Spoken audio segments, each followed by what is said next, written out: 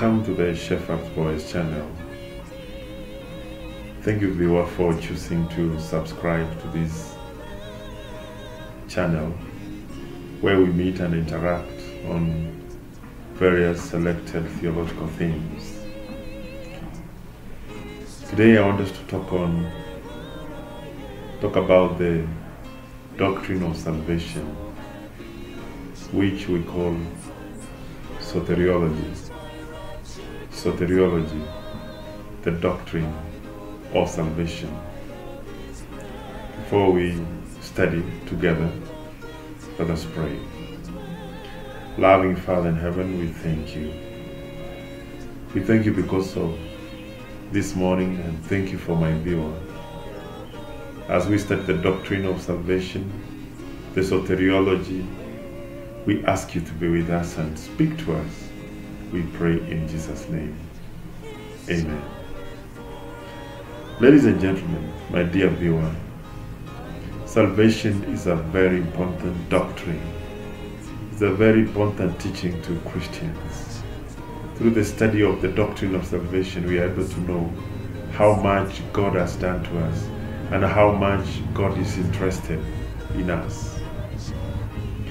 Let me tell you, if you knew how much interest God has in you, you will always choose to follow Him.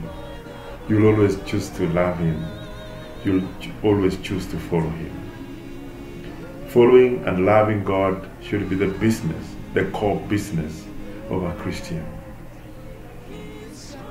So, what is the meaning and the scope of salvation? You know, the sinful condition of the world and its awful plight calls for the plan of salvation before doom. You know, the world without a plan of salvation was destined for doom, destined for destruction. And it is such a huge destruction. The premise upon which salvation is based on is the condition, the sinful condition of the world.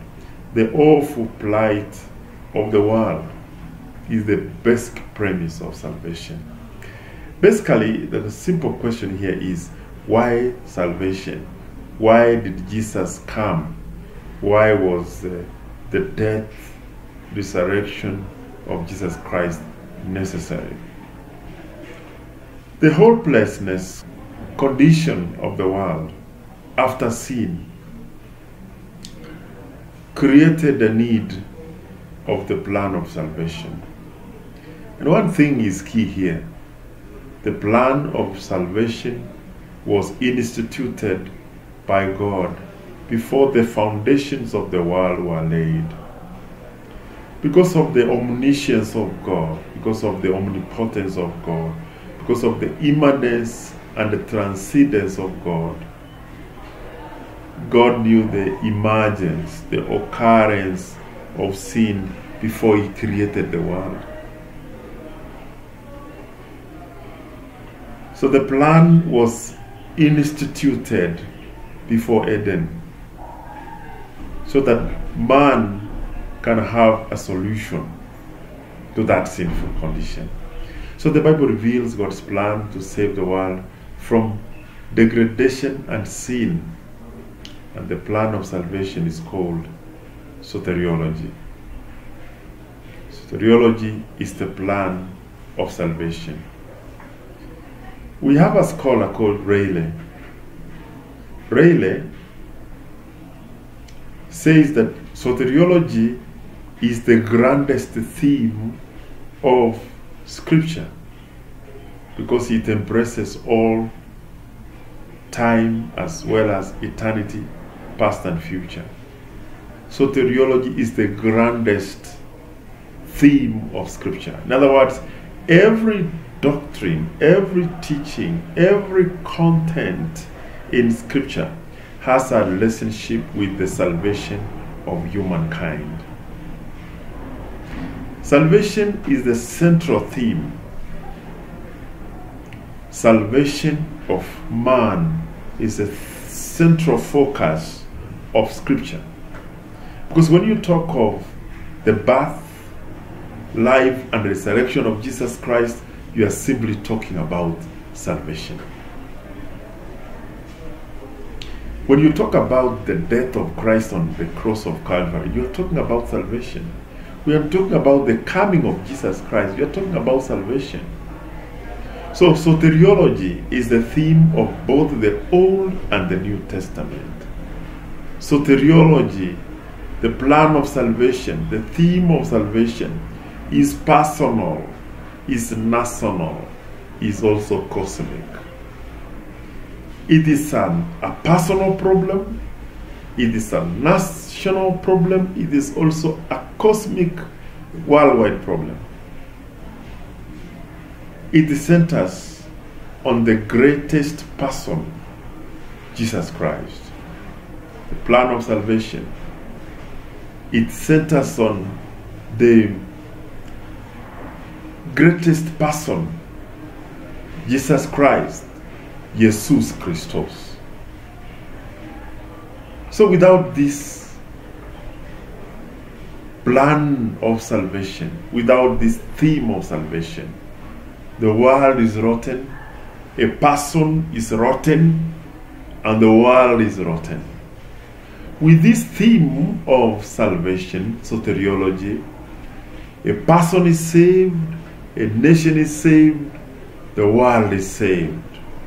Salvation encompasses the total work of God by which He seeks to rescue man from the ruin, doom, and power of sin upon him, and bestows upon him the weak, the wealth of his encompassing grace, eternal life, provision for abundant life, now and eternal glory. The book of Ephesians 1, verse 3 to 8, Ephesians 2, verse 4 to 10, 1 Peter 1, verse 3 to 5, 1 John 3:16, and verse 36, and John 10, verse 10. All these texts, they tell us how salvation encompasses the total work of God by which He seeks to rescue human beings. And He, through the plan of salvation, we are access to the wealth of the eternal glory. We are provided for life abundance, the abundance of life. And this is life eternal, that they know Jesus Christ, the Son of the living God. So the word salvation is a translation of the Greek word soteria, which is derived from the word soter, meaning Savior. So therefore the word salvation implies deliverance, safety, preservation, soundness, restoration, and healing. So theologically, the word salvation means the work of God on behalf of men. It also means redemption, reconciliation, propitiation, conviction, repentance, faith, regeneration, forgiveness, justification, sanctification, preservation, and glorification. So, through salvation, we are redeemed. We are reconciled to God. We are convicted of our sins. We are made to know the importance and the value of repentance. We have a strong faith, a healing faith. We are regenerated. We are made anew. We are given a new song in our hearts, a song of victory, a song of glory. And through salvation, through the theme of salvation, we are shown how much we have been forgiven, how we have been justified, how we have been sanctified, how our lives have been preserved, and how we will be glorified. Ladies and gentlemen, salvation is central theme in the salvation, through salvation we are made to be hopeful again. Salvation is also regarded as a work of God rescuing man from his lost estate, from a lost village. We are all lost in a certain village, in a certain estate. So salvation is a work of bringing man back from a lost estate, from that kind of fully, entangled and closed up in some cocoon. So salvation is the act of God of drawing you out of, the word ecclesiology, the study of the church. Church is a people who have been brought out of. So in salvation is the act of God, the work of God of restoring or rescuing man from his lost estate. So what is the motivation of salvation? What motivated this plan of Jesus coming to save man from degradation and sin, from ruin and damage which sin had caused to human beings? Ladies and gentlemen, the motivation, salvation reveals four major things. One, it reveals God's love. It reveals God's grace. It reveals God's holiness. It reveals God's goodness. That's what salvation, the theme of salvation reveals to you. That's what the theme of salvation reveals to me. It reveals God's love.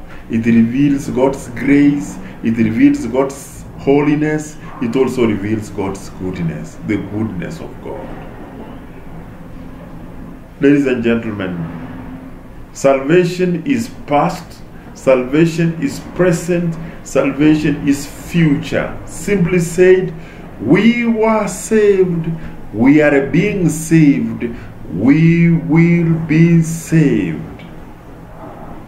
On Calvary, we were saved. Today, the plan and process of salvation continues, and tomorrow and the years to come, God will be there for us. God will be saving us. Simply said again, we were justified. We are being cleansed day to day. We will be glorified. We were justified. We are sanctified.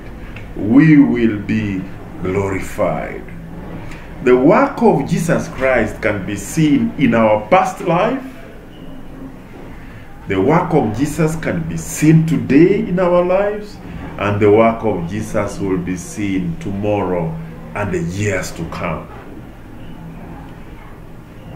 Salvation is relevant. Salvation was relevant. Salvation will be relevant. There is no time in the history of man that the theme of salvation is not relevant. Jesus Christ was there in the beginning of time. He is there now, and he will be there. There's no space of your history that Jesus is not. There's no space in the history of humankind that Jesus will be not. It is so unfortunate if we miss to partake of this great plan of man. Ladies and gentlemen, we are worshiping a living Savior. We are worshiping a loving Savior. We are worshiping a soon coming Savior. The theme of salvation is a great theme. Ladies and gentlemen, I want to stop there. by asking you this one question. Are you saved? Have you accepted Christ as a personal Savior? Are you ready for Him in your life? It is a great challenge. We need to know Him. We need to walk with Him. We need to trust in Him. May God bless you as you continue reflecting this in your life. Know that your sins and mine are the great motivation of the plan of salvation. The sins of the world is a great motivation. The condition of the world, the sinful and wretchedness condition of the world is a great motivator of the great plan of salvation. Salvation, soteriology, the plan of salvation is central. It is the focus of the Old and New Testament. It is the focus of the cross of Calvary. It is the focus of Jesus Christ. May God help you as you consider salvation as a great subject in your life. God bless you. Let's pray. Father in heaven, thank you. Thank you for my Bill. Continue blessing him. Continue blessing her. Continue saving him.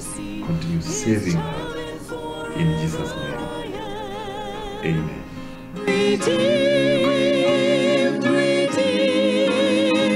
Redeemed by the blood of the Lamb. Redeemed.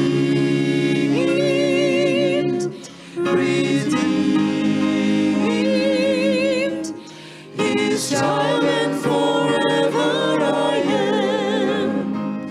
Redeemed and so happy in Jesus. No language my rapture can tell.